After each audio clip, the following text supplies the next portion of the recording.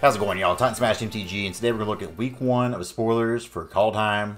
Look at all the stuff we'll be having standard here. We're going to go through color by color, card by card for almost every card in here, minus the ones that just are kind of unplayable for constructed. But I'm excited for this. We'll just go color by color, break it down, each card, what we think of it, if we'll see play or not. I'm excited for it. I'm going to kind of go as fast as I can with it just because nobody wants an hour-long video of me running my mouth, I don't think. But hey, we're here, baby. It's new standard, new spoiler time. Let's go! So the first card we're talking about here is Havlar, God of Battle, 4-mana 4/4. We already talked about this in another video, so I'm not going to breeze over it too much. Creatures you control that are enchanted or equipped have double strike. Beginning of each combat, you may touch target aura or equipment attached to a creature you control. So target creature you control. The back half, it's 2-mana sword. Equipped creature gets +2/+0 and has vigilance. Equipped creature dies, return it to its owner's hand. I think this card is decent. I want to see more of the set before I really judge it too hard. As a whole, I don't think it's super impressive or anything, but just having the versatility of having the equipment when you need to have it there, but also the God side on the back end is nice. And especially in decks that really care about equipment matters and enchantment matters kind of thing, giving them all double strike is really nice. So I think this card's kind of sweet. Another card that got spoiled today was Sigrid, God Favorite. I really like this card. This is a 3-mana 2/2 with flash in first strike and protection from God creatures, which is important. That means things like a creature like Thassa from Theros, if it's not a creature yet, that doesn't have protection from this, but if it ever turns into a creature due to its devotion, then it does have protection from it. So kind of weird there. But 3-mana 2/2 flash and first strike. When Sigrid, God Favored, enters the battlefield, exile up to 1 target attacking or blocking creature until Sigrid leaves the battlefield. I foresee things like this, and you're going to hear me mention this card a lot, but Skyclave Apparition, say you go to blocks, you can have some really nasty kind of things where you flash this in, eat up a creature in combat, and then you get to take away your Skyclave Apparition that was chump blocking, bring it back to hand, so that way, whenever this Sigrid dies eventually, that Skyclave Apparition comes back and you get to knock something else off the battlefield. Really neat combat tricks with this card. I'm really excited to see how this one works. I think this is a great card. This one got spoiled this night. I don't think it's going to be constructed playable, but decent for limited. It's a 3-mana deal 5 to target that creature, but with Foretell, if there's Foretell payoffs, you can do this for 1-mana instant speed, and that's not too bad. But still, it's whatever. So moving on to the blue cards now, we have Alnred, God of the Cosmos. This is a 5-mana 1/1. What? It gets +1/+1 for each card in your hand, and each Foretold card you own in exile. At the beginning of your end step, choose a card type, and then reveal the top 2 cards of your library. Put all cards of the chosen type into your hand, and the rest in the bottom of your library in any order. So if you have a full hand and you're winning the game, this thing can get really big, and you do get some card advantage every end step there, which is kind of nice. However, if you're kind of late in the game in top deck mode, this is a pretty weak card. So overall, I'm not too high on the front side of it here. The back side is a 2-mana 2/3 flying. Whenever Haka, Whispering Raven, deals combat damage to a player, return it to its owner's hand and scry 2. I know my buddy Delmo's high on this one personally, not so much here. Obviously, a 2-mana 2/3 flying creature is a really good rate, but if I had the option to keep it on the battlefield and then return it later, I would like that. But the fact that it has to return to its owner's hand when you do damage just doesn't seem like it's going to be worth playing. Obviously, an excellent blocker, but if you really want to be playing this as a 2-mana blocker, that's just not a super great game plan, I don't think. So I know a lot of people think this is a really sweet card. For me, it ain't it. I don't think this is very good. Next one we'll look at here is another Mythic. This is Alnred's Epiphany. I saw Corey Ballmaster playing this on Versus Live today, and it looked decent there. This is a 7-mana sorcery. Create 2 1/1 bird creature tokens with flying. Take an extra turn after this one. Exile it. First off, very glad they're exiling this because it's really painful whenever they get to loop the stuff back over and over again. However, this does have Foretell, so you can pay 2, exile it. It's kind of Foretold away, and then you can pay 6 to do it instead. Now, it is a sorcery. If you do all the Foretell stuff, that's 8 mana total, but it does keep it away from hand disruption and things like that. I don't know. It's the way I see it, especially as a more aggressive base player, if somebody's paying 7 mana to take an extra turn against me and make 2 1/1s, like if that's what causes me to lose a game, then I've not killed them fast enough anyway. So cool card. I do think we'll see some play if people at least try it out initially, but I don't think it's super good. Next card here, one that I'm really not sure how to evaluate personally, but this is Cosmos Charger. This is a 4-mana 3/3 flash flying. Decent rate, nothing too crazy there.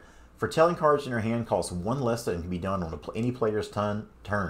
You can foretell it for 2, and then it only costs 3 to do the actual foretell. So say on turn 2, you can use the foretell to exile this. Turn 3, you can have a 3/3 flash flying creature, and it makes all your foretell stuff cost 1 less, and be able to do it on another player's turn. The potential for this card is really high. I think a lot of this just depends on seeing the rest of the set and seeing what Foretold cards kind of matter. Initially, we already have some cards that look decent with Foretold. We'll look at it a little bit later, especially in blue. Like, blue has some really good ones. Getting to do a lot of this stuff at flash and instant speed is really nice. As by itself, it's not an amazing card or anything here, but I think with the right synergies and payoffs, this card's pretty sweet. Just to glance over this one real fast, Reflections of Lijarta, 4 so 5 mana enchantment. As it enters battlefield, choose a creature type. Whenever you cast a spell of the chosen type, copy that spell. Double Muxus anyone. This is a really fun card. I think this is more for like EDH play. I don't want to see this making the waves on standard or anything, but it's definitely a fun card, and I expect to get janked out by this at least once. So this card I actually think is really nice. This is a Glimpse of the Cosmos. This is 1 in the blue, so 2 mana. Look at the top 3 cards of your library, put 1 of them into your hand, and the rest in the bottom of your library in any order. As long as you control a giant, you may cast this from your graveyard by paying blue rather than its mana cost. And again, after you do that, you exile it. So you get to do this twice if you're a Giants deck. I've already been kind of tinkering around, like spoiler alert, been working around with some decks here, and either a teamer or just got Giants list on something I'm working on, and this is an easy 4 of theirs, getting to pay 2 mana, find you a nice little card there, and then afterwards you have 1 mana to do this again. That's a lot of value on 1 card there, and I think this will fit well. Now, granted, this does need to be in a Giant shell. I think by itself it's not good enough to see play. But in the right shell here, this seems super, super good. So this is one that a lot of people are talking about here. This is Raven Form. It's a 3 mana sorcery. Exile target artifact or creature. Its controller creates a 1/1 blue bird token with flying. Blue getting removal for like this is kind of insane because blue never gets this. Also, you can foretell it, so you pay the 2 again. I'm going to quit mentioning that. We should know that by now. But its foretell cost is just a single blue mana, which is really nice. Especially with the mayor that we looked at earlier there. Pay 1 mana to foretell this, 1 mana to do it again. So basically 2 mana to exile target artifact or creature is really good when you're talking about just blue. As a whole, I don't know if he's constructive play or not. I think people always get really high on these kind of effects because they get excited for blue to have mana. They have all the turn to frog spells and all that kind of thing. I don't know if it's good enough personally, but the fact that it deals with artifact, especially in things like Dimir that have a hard time dealing with artifacts, is relevant. So I can see this seeing sideboard play at the very least. Looking here, I think this is probably one of the best Foretold cards seen so far. This is Behold the Multiverse. This is a 4 mana instant, scry 2, then draw 2 cards. So basically, Glimmer of Genius. However, you can foretell this and then just pay 2 mana and do the same thing. So reasons I think this is good, there's certain situations here where you can pay the 2 to get this exiled and out of the way. And then say you have 4 mana up, you can hold up Essence Scatter or Negate and then do this. Say if you have 5 mana, you can do this while still holding up an unconditional counterspell. There's a lot of room to play with this right here, and I think this is actually a super good card. So Behold the Multiverse, one of the more impressive Foretold cards we've seen yet. Alright, moving on to the spicy stuff now. We're getting on to the black card. This is Valki, God of Lies. This is a 2 mana 2/1. Old to Bolt, up to his shenanigans. When Valki enters the battlefield, each opponent reveals their hand. For each opponent, exile a creature card. They revealed this way until Valki leaves the battlefield. You can pay X and choose a creature card, exile the Valki with converted mana cost X. Valki becomes a copy of that card. So in Historic, especially right now, I talked about this on Twitter, and a lot of people either hated me or loved me for it. But you play this on 2, you exile an opponent's Euro. The next turn, you pay the 3 mana, you become that Euro, you're swinging, getting all those triggers. And it's important to note that you become a copy of this, and you're not actually casting these cards. So Euro stays exiled. You don't have to worry about sacking the Euro because you're not casting that Euro. It's not entering the battlefield. You're becoming a copy of it. So, turn 2 Valki, turn 3 Euro seems pretty disgusting. We'll see how it plays otherwise, but I think there's a lot of potential with this card. It's a super cool one.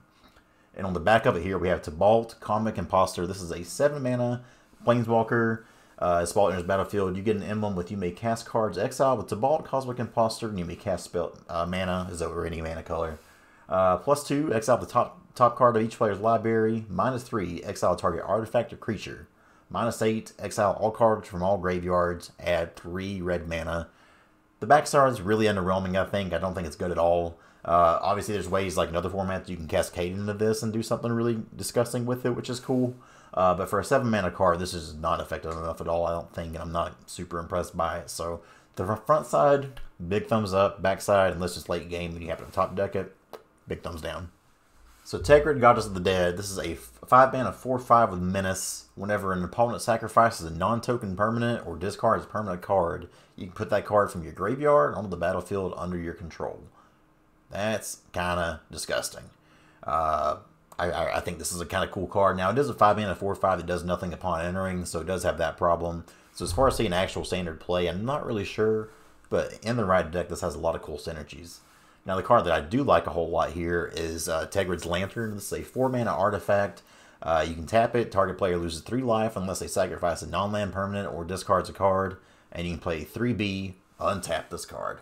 So this is something you can do multiple times in a turn if you want to. This is like Torment of Hellfire, but on an artifact. And I think I know a lot of people actually like that card.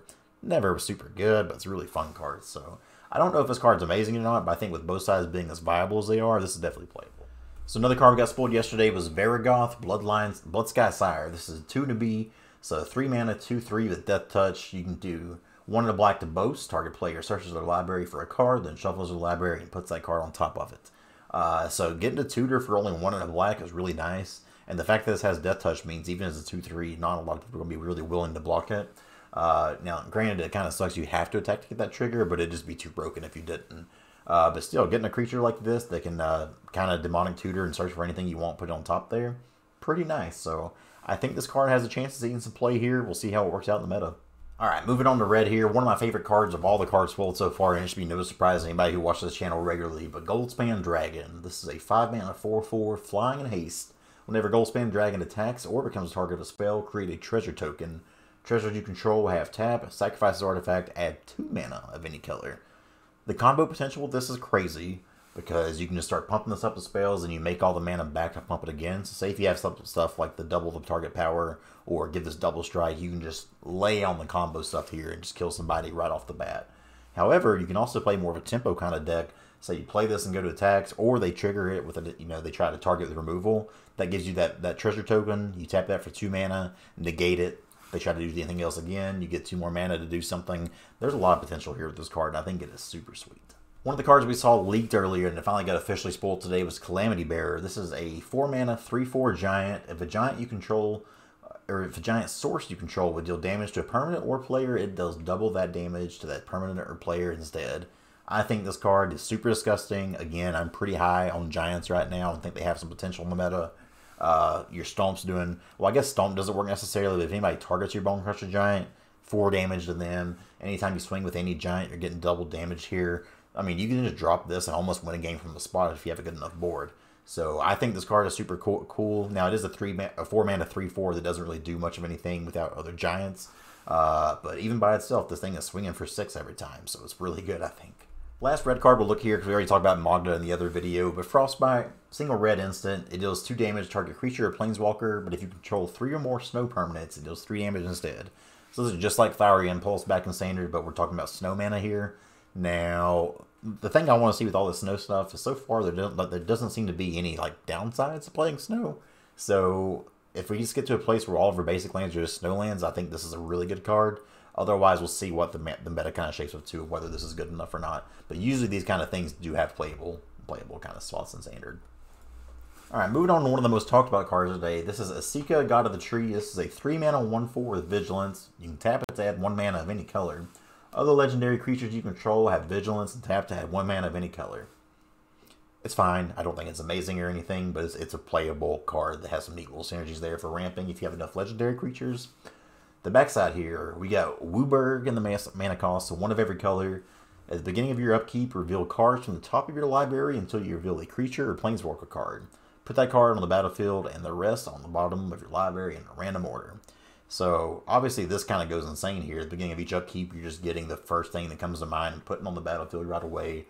However, I feel like with these decks that you're going to want to play with this with, there's probably not a lot of good stuff. There can be a lot of, say you grab a Sika. I mean, that's cool, but it's not a super big, powerful payoff. I think if you're going to play this card, you want to do it in a way where you have just stuff like Uin, and that's your big payoff there. I don't know. I know a lot of people are super hyped on this card, and I can definitely see it being good, for sure. That's a cool effect. But this is also a 5 mana enchantment that can just get blown up into turn. You pay 5 mana to do nothing. So I'm going to say this is overhyped right now, but I could definitely see myself being proven wrong. Got a new Planeswalker friend today in Tyvar Kell. This is a 4 mana Planeswalker with the static ability of elves you control have tapped to add black, which is interesting that it's black and not green. +1, put a +1/+1 counter on up to 1 target elf, untap it, it gains Death Touch and end of turn. 0, create a 1/1 elf warrior token with, that's it. You just create a 1/1 for 0. -6, you get an emblem with whenever you cast an elf spell, it gains haste until end of turn, and you draw 2 cards. I don't think this card's good. even in a dedicated elf deck, I don't think this card is super good. I just don't think it does enough. I feel like this is going to be a big old trap card, and people are going to try to build elves just to play this. And even in a dedicated elf deck, I just don't think this is very good. Maybe I'll be proven wrong. I think this card stinks. Next up here, we have our Phyrexian friend, Vorinclex, Monstrous Raider. This is a 6 mana, 6/6 with Trample and Haste, which is already nice on its own there. If you put one or more counters on a permanent or player, put twice that many of those counters on permanent player instead. If an opponent would put one or more counters on permanent player, put half that many of each of those counters are permanent, rounded down. So this has a lot of applications here, and this is a super cool card. So if we're talking about ourselves here, we get double the amount of counters we want. This includes Planeswalkers now, as far as I'm reading this right. So this is like a doubling season built into a thing. So say we play a Planeswalker, it's coming in with double the amount of counters it has, so you can just start ultimating stuff right away here. And on the other side here, opponent's getting none of the counters, basically, if they just have one. So this means all the sagas they play, they're doing nothing. Like, they come in, they get 0 counters, and nothing happens here. So Vorinclex just shuts the sagas down. Planeswalker they play in, half the amount of counters there. Say you come up against a counters or token deck like that, half of them there. I think this card is super, super cool and has a lot of potential. And even by itself, say if you're just playing a creature deck, this is still a hasty trampler 6/6. Card's good. Next up here in green, we have Kolvari, God of Kinship. This is a 4 mana 2/2. As long as you control 3 or more legendary creatures, Kolvari gets +4/+2 and has Vigilance. So 3 or more legendary creatures, and this is legendary already, so you just need 2 more. This becomes a 6/6 for 4 with Vigilance. You can play 1 in a green and tap it. Look at the top 6 cards of your library. You may reveal a legendary creature card from among them, put it into your hand, put the rest on the bottom of your library at the end of the order. It's fine, but again, you need a very dedicated deck to deal with this, and as a whole, I just don't see it being that good.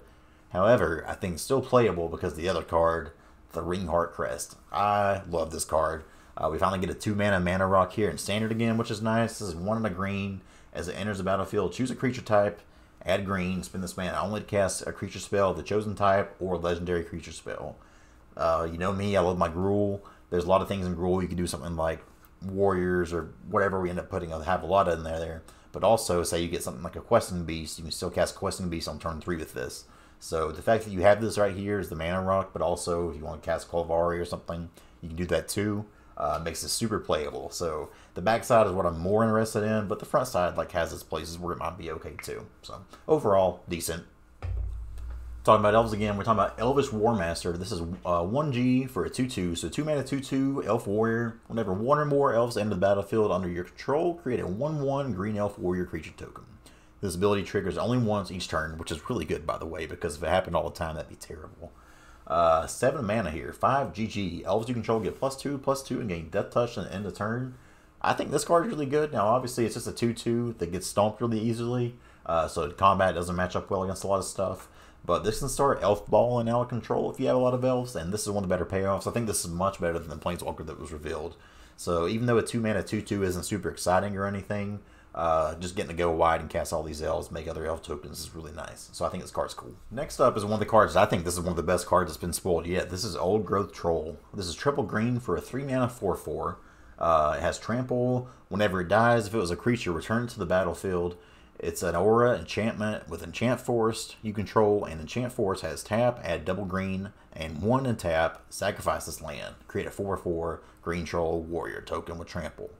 So first things first, you really need exile effects to get rid of this thing effectively, and if you don't, you're going to get 8 up and it's going to be really bad.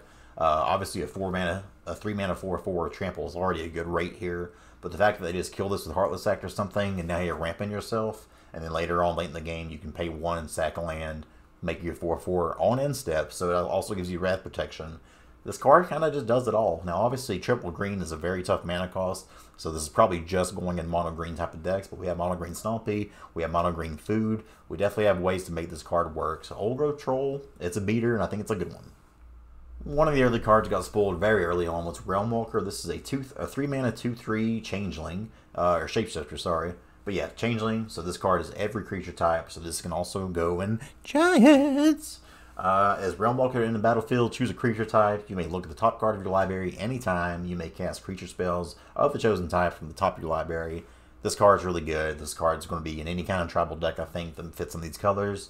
Realmwalkers is a good card. We've seen effects like this where you can cast stuff off the top of your library. It's kind of like an additional source of card advantage. It's good. So this card has like a lot of different opinions on it, but I actually love this card. This is Toski, Bearer of Secrets. This is a 4-mana 1/1. The spell can't be countered. Indestructible. Toski, Bearer of Secrets attacks each combat. If able, whenever a creature you control deals combat damage to a player, draw a card. So the way I look at this is kind of like, you know, a lot of times when you turn 4, like you're trying to play your Lovestruck Beast and then go get Great Henge. I'm looking at this kind of as a Great Henge kind of thing that's a little bit harder to answer. An indestructible, uncounterable spell is really nice. Even against something like Control, like they don't really have a lot of things that can answer this right off cleanly, and they're not going to have a lot of creatures to block this. This little 1/1 can just kind of go to town and accrue you card advantage there.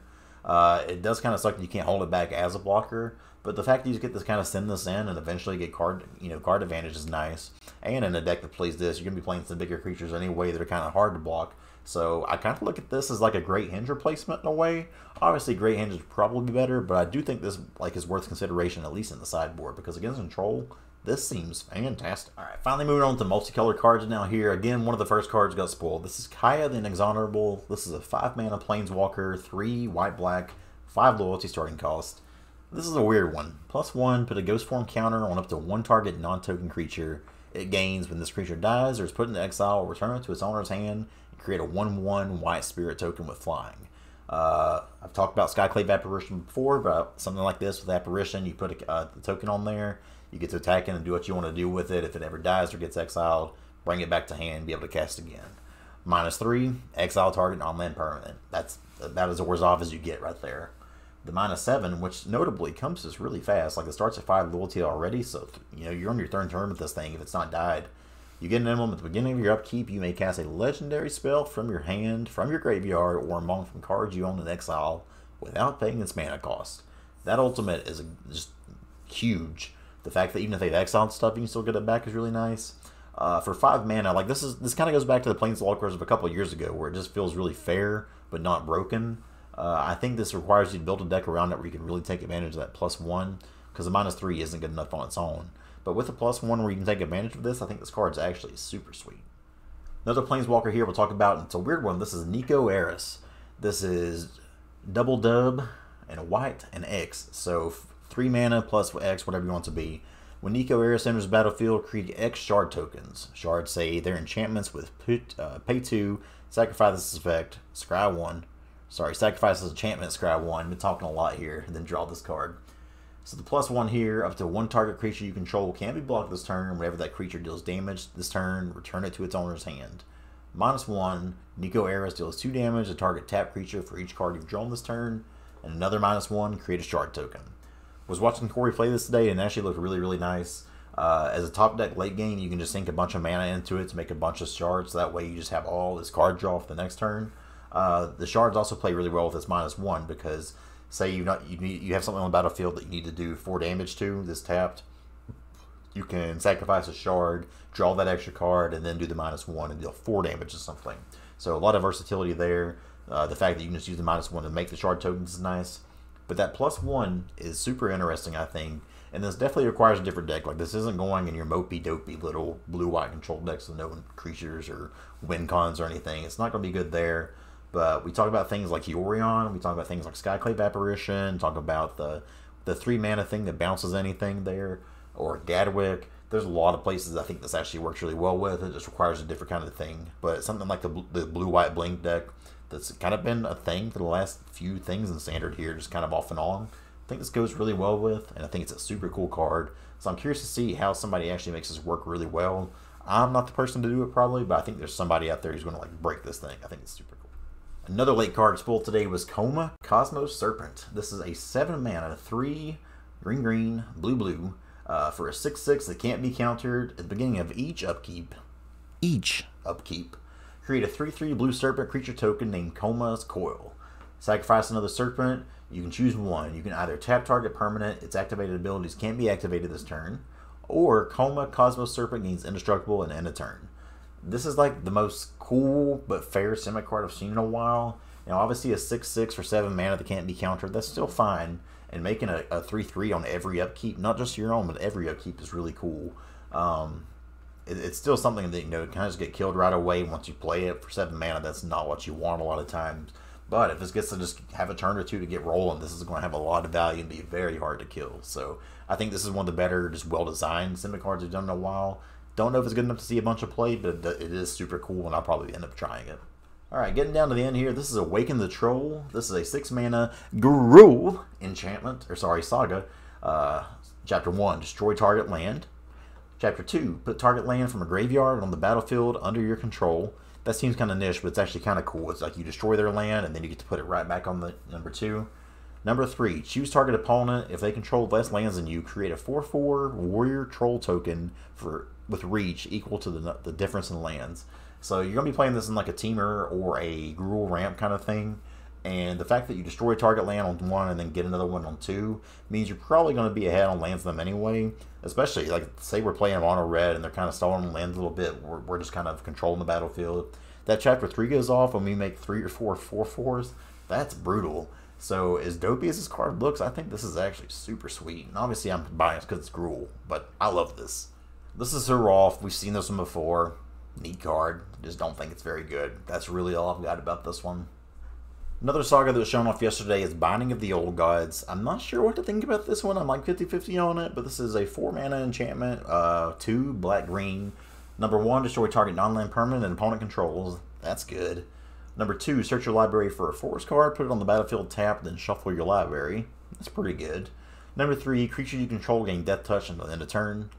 Don't see this being relevant at all in the kind of deck that want to play this, but this goes right into Yorion shells, whether it be Sultai Yorion or Abzan Yorion. I think this card is pretty sweet as a whole in those kind of decks, and even by itself, like getting destroy about anything on chapter 1, ramping a little bit on 2, that's good enough there. So not sure if it's quite worth it or not, but as a whole, I think 4 mana for this is very reasonable.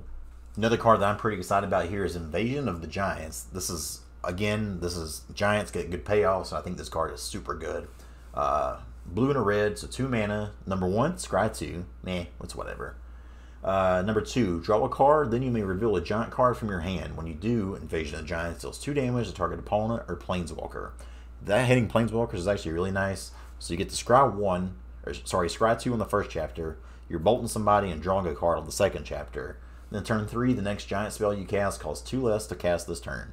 So we're talking 1 mana Bone Crusher Giant, 2 mana, 4 mana Giant. This card is super, super good. This is probably one of the best sagas they've revealed in a while. And I think even without the giant stuff, like the first and second chapter, you could just throw this in as a control, and it'd be good enough. So Invasion of the Giants, super sweet card. Another one that makes me heavily want to go into a Jeskai or Teamer Giant Shell.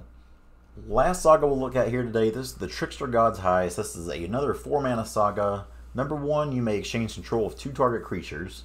Number 2, you may exchange control of 2 target non-basic, non-creature permanents that share a card type. So stuff like lands and things like that. Number 3, target player loses 3 life and you gain 3 life. I don't think this is very good, but I know there's enough Dimir fanatics out there that will try this.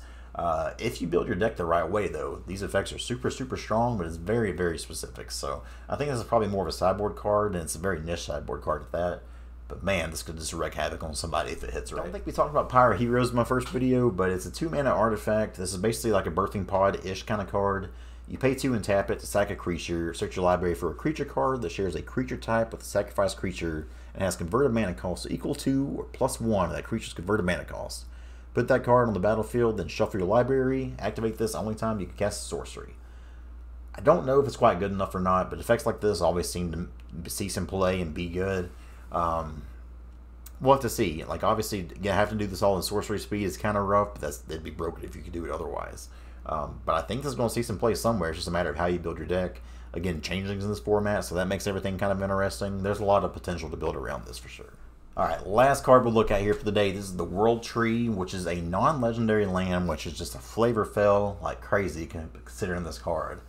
Enters battlefield tapped. You tap it to add green. As long as you control 6 or more lands you control have tapped to add 1 mana of any color. You add double white, double blue, double black, double red, double green, and tap it. So 10 mana, sacrifice it, search your library for any number of god cards and put them on the battlefield and shuffle your library.